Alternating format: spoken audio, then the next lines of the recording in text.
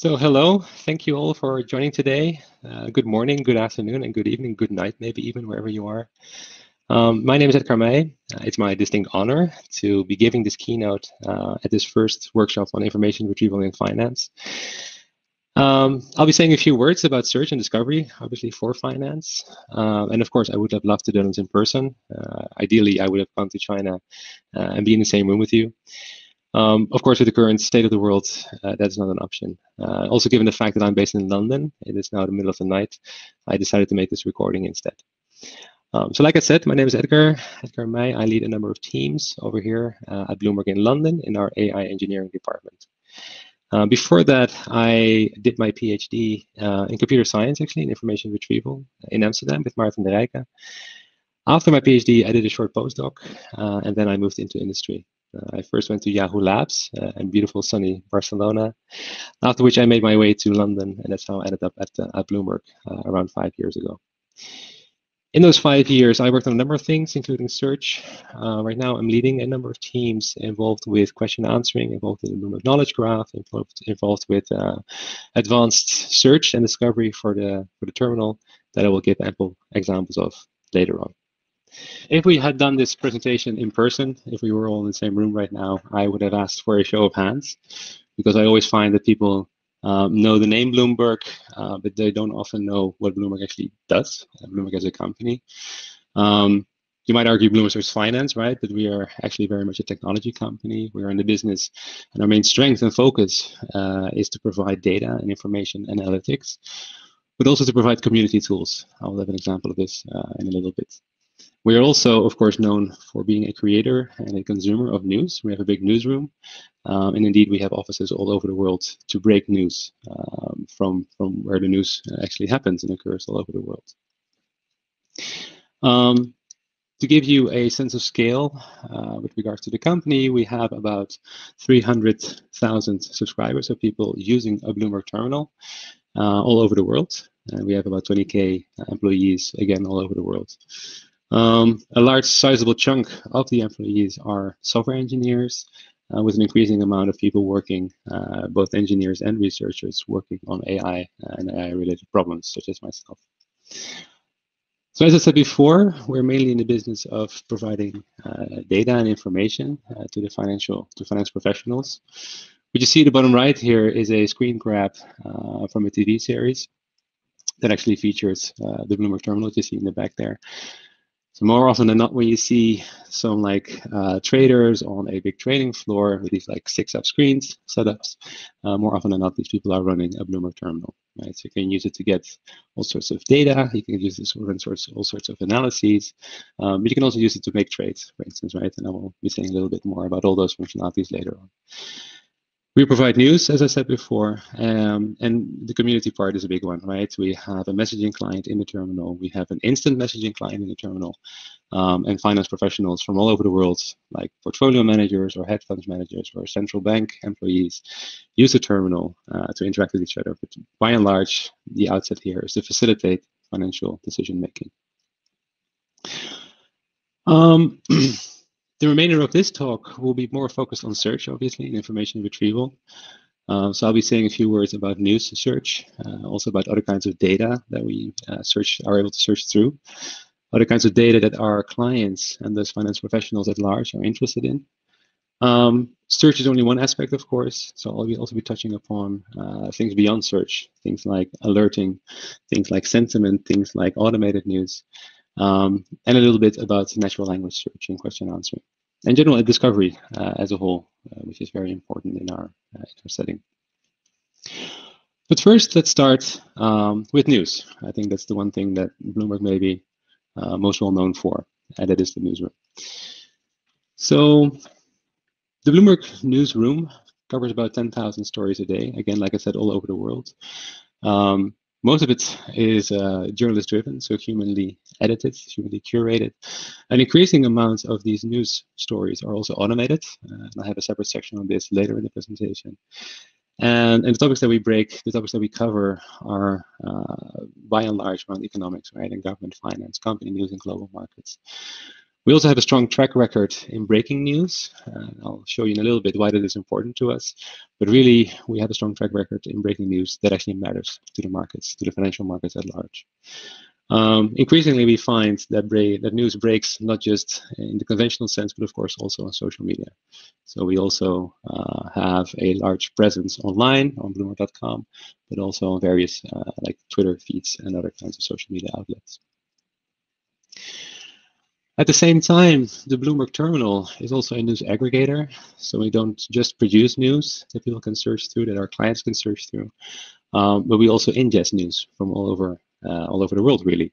So we take in about 170K sources, wires, right? These include things like Dow Jones, Wall Street Journal, The Guardian, Associated Press, and so on. And also indeed like more local sources. We also scrape web content. We harvest company websites. We find press releases and we make them searchable. And increasingly, we do stuff with automated speech transcripts, where we basically listen in on a earnings call, for instance, where the CEO speaks about performance about a company, and then after the fact, we make a transcribed version of that speech available for search. As I said, we also ingest social media. We produce social media, and we also ingest social media. So we have a universe of Twitter handles that are financially relevant, that are manually curated, that we ingest and make searchable in the terminal. Similarly for Facebook and Weibo and StockTwits. And needless to say, there's an example here on the right-hand side. The things that we ingest are, of course, not just restricted to English. So multilinguality is indeed a very central piece of all of our workflows that I'll actually also get back to in a little bit. To give you a sense of scale, so this is SIGIR, so to give you an idea of the kind of volumes that we have in terms of news search only, right? So top left, you see that we have about 300,000 subscribers, like I already said. So these are our clients, people that use the terminal. On the bottom left side, you see about the rough volume of stories. So these are news items that we ingest every day. There's about 2 million of them. So the bulk of it gets ingested from external sources, like I said, from Twitter, from the New York Times, and so on.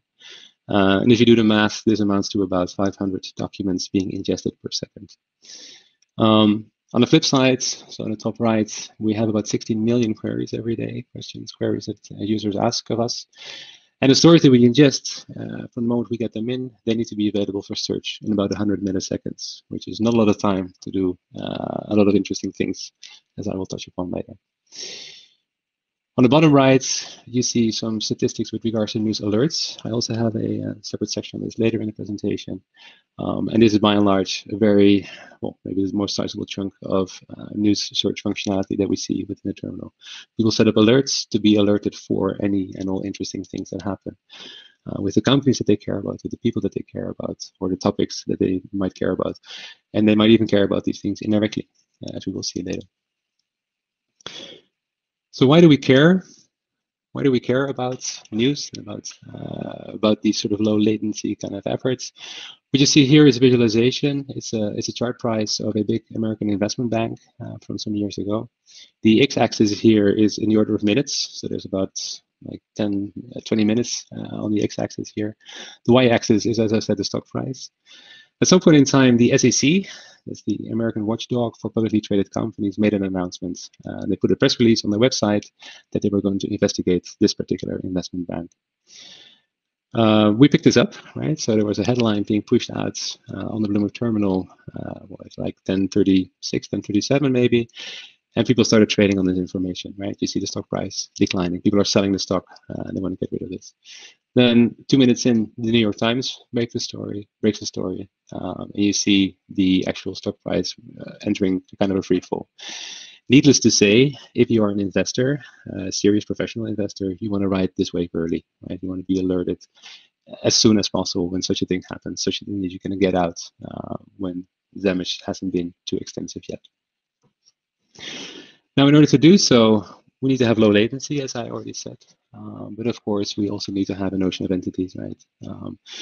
So what we find in search and understanding and information retrieval in general in the financial context, entities are central. So these are tickers, they are companies, they are people, and also topical codes. So what you see here in the screenshot is an example of a news story with the title that's at the top, and you see all the entities that have been assigned to that story. Some of these have been assigned by the editor, by the journalist, if possible. In other cases, we use AI, we use entity linking to identify the most relevant, the most salient entities in the news story, and also topics that we assign a score to be used downstream in the search functionality. You might wonder, how do finance professionals search? On the right-hand side here, you see a screenshot of the Advanced News Search Editor. It's called Advanced because it allows you to build complicated and complex queries, right? So these queries can pivot around keywords, obviously. They can pivot around companies, they can pivot around topics, people, regions, industries, and sources, and combinations thereof, and multiple languages also, I might add.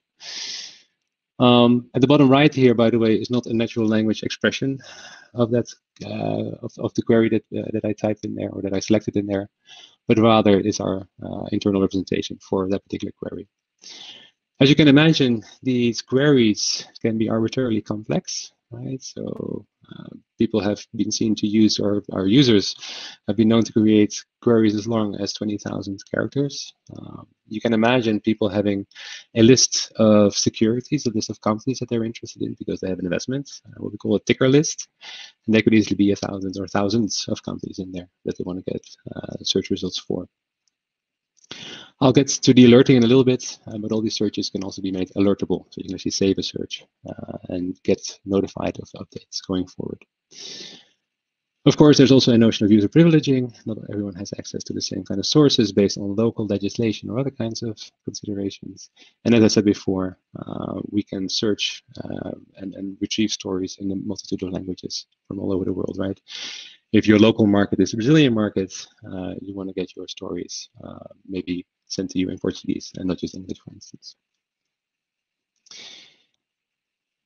Another easier way that we see increased use of within Terminal, this is something that my teams are working on, is to use natural language, right? So instead of like clicking together a very complicated, complex Boolean query like we saw just now, you might also just use natural language to formulate the thing that you're looking for. So what I typed here, by the way, on the right-hand side, is a screenshot of the Bloomberg terminal, if in case it wasn't clear, like one of the terminals. And the query here is news on ventilators and Trump in the US from Twitter.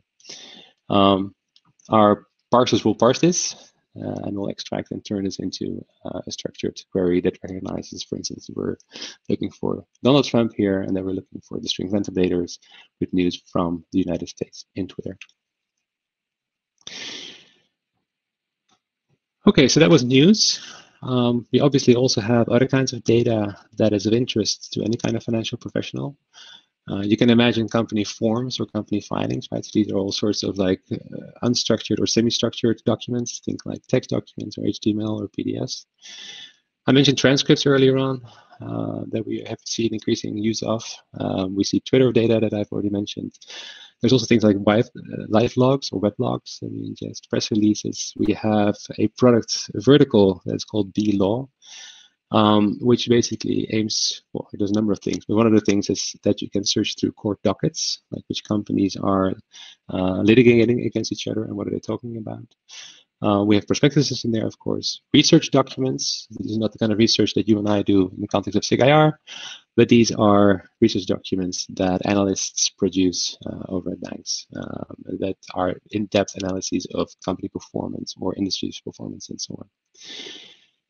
You can also think of statements from central banks or federal meeting minutes and so on and so forth. So my reason for putting this on the slide is to give you a feel for the different kinds of different sort of ranges of domains, but also types of text that we are dealing with. On one hand side, you have shorthand tweets, and on the other hand, at the other extreme, you might consider something like federal meeting minutes, which have a tendency of being very verbose and not making very many factual statements. I also want to highlight the fact that increasingly we see data in a form of structured data. You may have heard the term all data. That's seeing an increase in popularity recently, where things like, I don't know, geospatial data, things like satellite imaging data, things like, I don't know, footfall traffic in US malls are increasingly becoming relevant for tech-heavy quant shops, right? Where they basically want to correlate, I don't know, app installs on an iPhone for a certain company, and they want to correlate that with a future stock price, for instance. You can also think of things like economic indicators, like, I don't know, the jobless rates in the US, or securities-related data or geospatial data, and any and all other kinds of structured data that we increasingly need to make searchable and made findable for our clients. To give you an idea of how we do search across the terminal, imagine that you're a client, right, and you have an interest, you want to find some piece of information, you want to find a data point. Where do you start? So I have this notion of unified search within the terminal, and the goal here really is to ease information discovery. You should be able to ask in natural language what it is that you're trying to do, and not so much where it might be. Right? The Bloomberg terminal is a big place, and we really want to have one interface to find any and all information that you're looking for. The interface that you see, by the way, on the right-hand side is it's being revamped as we speak, but it's a classical, in this particular way of visualizing it, it's a classical federated search engine where you have different backends with different results, and one layer on top to do the query interpretation, the ranking, and the result aggregation and merging. But yeah, you can ask these questions like, I don't know, American banks. It will give you an overview. Or in the top right here, you see tech acquisitions in Asia from last week, and we all understand that. You get a tabular result. Or something like the government debt of Australia at the bottom right here. Increasingly, we aim to build out, as I said before, our semantic parsing and question answering capabilities. So here I typed Facebook versus Google revenue, and it will give you a nice plot over time of the two companies' revenue side by side with some initial analysis on top. Also important to note here that most of the things that you see are clickable, right? So it's not just being able to give the answer to our clients, but also helping them to arrive at this answer in the future by themselves. All right, beyond search. So what I said before, I spoke a lot about search in different kinds of contexts. In this particular section, I would like to highlight a few other kinds of use cases that are related to search, but not quite the same. Right? I mentioned streaming and alerting. I'll dive a little bit deeper into this. I will speak about sentiment and summarization, saliency and also trends, and deviations of the trends. And finally, a bit about automated news, which is becoming increasingly prevalent in our ecosystem, in our universe. So as I said before, if you run a query in a new search context, you can actually save your query as an alert. Right? Initially, we see people finding the optimal query, finding the right balance between keywords and companies and people and so on. And at that point in time, when they have found the query that they're looking for, they then save the search. And then basically going forward, every search is then also an alert. So whenever there's new documents, new data, new news stories coming in, you get alerted that there's new content available. Let me see. We have additional syntax. We have additional options for alerts, of course, as you can imagine. In terms of delivery option, do you want a daily update or an instant update or a weekly update and so on. And just to say a little bit of how we might go about doing this. If you're familiar with documents filtering, you may know how that works. But a typical approach that we use here is that we basically turn search upside down, right? So instead of having documents indexed in an index and then having queries come by and then basically given a query, rank documents, in this case, the query is fixed.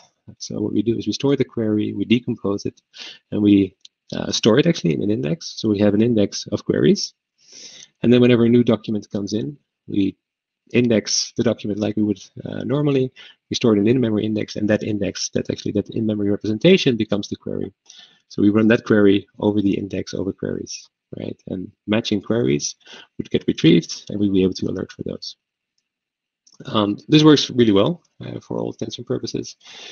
There are cases where people might want to have even faster alerts, right? So you can imagine if there's like a big economic announcement that's happening or that's being announced that it will happen. And in those cases, reports are actually unlocked, but people are really struggling to find every scraping milliseconds of the time to publication. So in these cases, we find that we push out headlines before we push out bigger news stories. And if you have very simple keyword queries, we can even push the envelope a little bit more and make it even more faster. Moving on beyond streaming and search, to give you an idea, I mean, sentiment in the context of investing has had a long history, of course, as you can imagine. What you see on the right-hand side here is a Twitter activity chart from the terminal, right?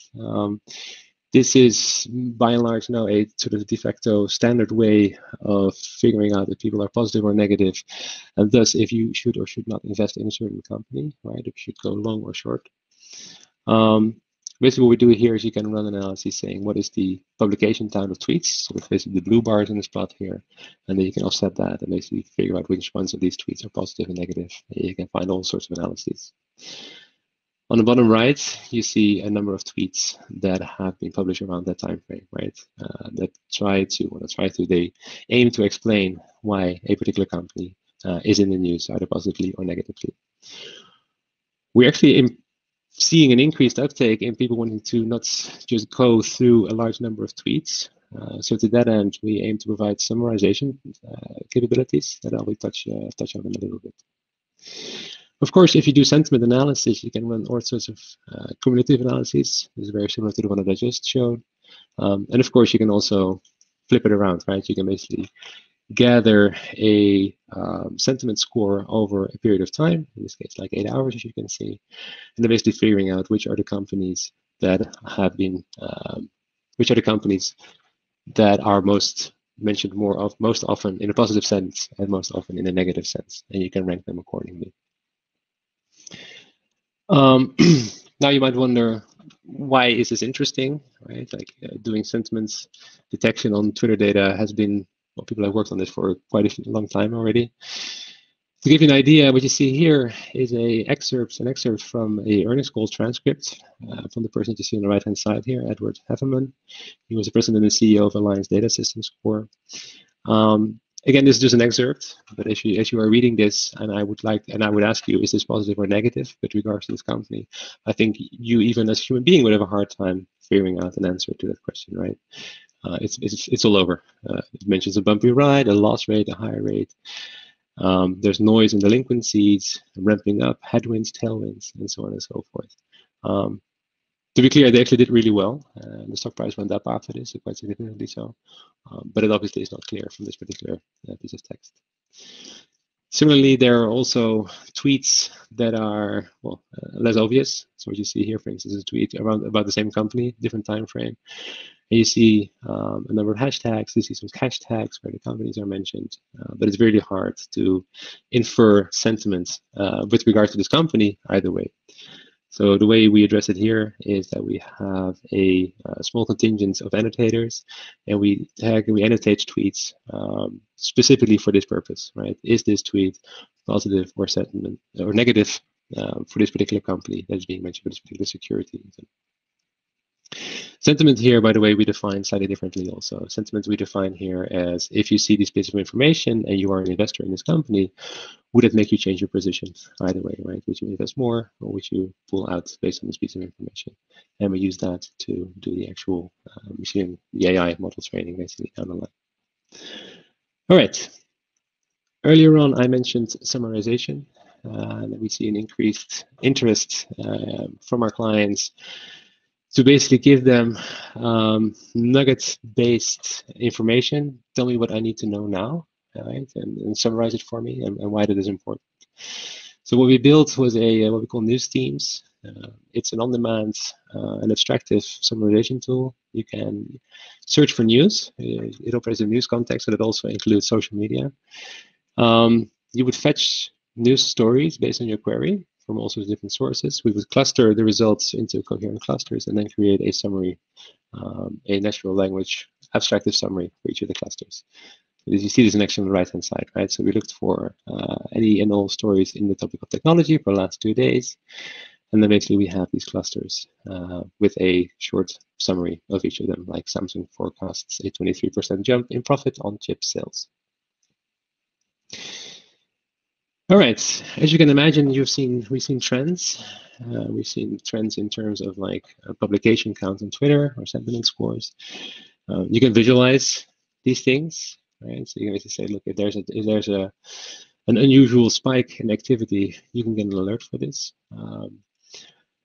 Again, if you look at news volume, like how many news stories are being published around a certain company or on a certain financial instrument or around a certain topic, You can again use that and flip it around, right? To say basically like, what do I need to know now? What is happening in the world? What do I need to take a look at? What are people talking about in the news and social media ecosystems? Again, you can correlate it, of course, with sentiment. You can smash everything together to get a more informed visualization.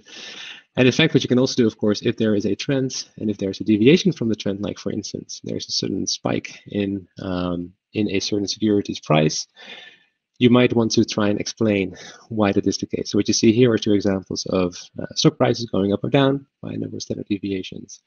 And at the bottom, we see notable headlines that aim to explain this particular jump in the stock price. This, by the way, increasingly we also sell as an enterprise feed, sort of a feed that our more tech-savvy clients can use digitally, so in a machine-readable form for them to consume news automatically, right? This would flow into their systems, and their system would then automatically make, or maybe semi-automatically make, a decision to make a trade based on this information. Which is a nice bridge towards the next section, which is automated news. As I said before, automated news is increasing in terms of in depth, and also in prevalence. This is the first example. This is not strictly speaking automated news. It is automated insights on demand. What that means is basically you push a button and we generate a sort of summary for a given company or a given security or a given index there and then. So it will pull in information from all over the Bloomberg ecosystem to generate this news story. The texts here in blue are actually linked, so you can click on those things to find more information about a particular statement or about a particular data point in there. So this is becoming increasingly sophisticated. What you see here is an actual automated news story. And the aim for automated news, of course, is to make the world of data easier to consume and to understand. There's so much data out there that people have a hard time keeping track and figuring out what they need to know. And these are fully automated news stories that react to sort of like complex market signals, right? So I mentioned the stock price moving up or down, the number of standard deviations is a simple one, which you can imagine more involved triggers for these kinds of like automated news stories. It is also a nice balance between alerting and story writing, as you can see here, right? Because the trigger is there.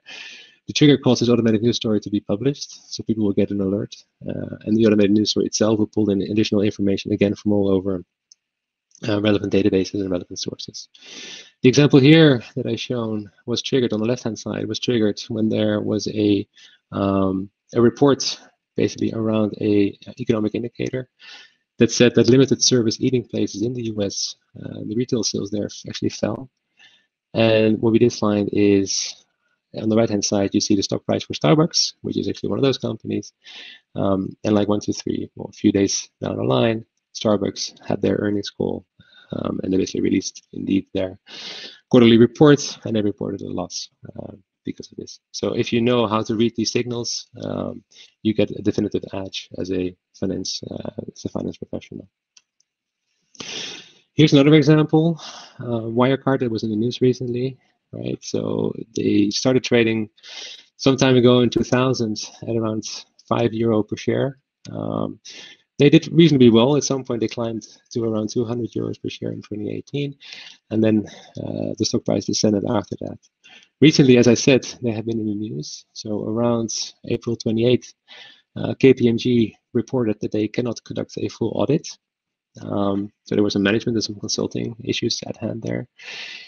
Before KPMG reported this, there were several Bloomberg automated news stories already that showed, for instance, that some hedge funds already saw there was something happening and they boosted their short positions in this company. We saw that options volume spiked 3 times, and we had this notion of news heat. That is what I showed before. The volume of news stories around a certain company jumped. We also noted that people were searching for more information around Wirecard, right? The query volume went up. But they couldn't find anything because there was very little in the news at the point in time, except for this particular bit of news that KPMG could not conduct a full audit. Fast forward, like a few weeks. In the interim, so the stock price did drop a little bit. It did manage to regain a little bit up towards like €100 per stock. But then at around June 18, it was reported that over $2.1 billion was missing and then again, shares dropped significantly. So they're now trading at around €3 per share. And again, in the days before, we again had automated news stories popping up showing that again, additional hedge funds boosted their short positions. We had social velocity spiking and applied volatility spiking also. So if you know how to read these signals, automated news stories are becoming a very valuable piece of information for finance professionals. So to conclude, to wrap up, I've shown you sort of a a la carte sample of all sorts of search for financially relevant data in a variety of shapes and forms, from search to alerting and so on. I've also touched on situations and cases, use cases beyond search, around alerting and sentiment and summarization and so on. And finally, I gave you examples of how automated news is becoming increasingly sophisticated and prevalent, and how it can encapsulate rich analytics in a not just a search, but also alerting context. So with that, the end of my talk. If you want to find out more information, there's some links at the top here. You can go to tech@bloomberg.com/AI. It has a number of blog posts around the technologies that we use, the things that we do. There's also papers on there that we publish, for instance, FinIR and other venues. If you're interested in this sort of thing, we are hiring. So have a look at bloomberg.com/careers or reach out to me. Right? If you have an interest in finance, if you have a background in AI in general, information retrieval, NLP, machine learning, and so on, do not hesitate and drop me a line. My Twitter handle is there, at Edgar Meij, and also my email address is there, emeij@bloomberg.net. So feel free to reach out and don't hesitate.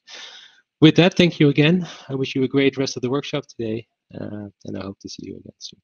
Thank you.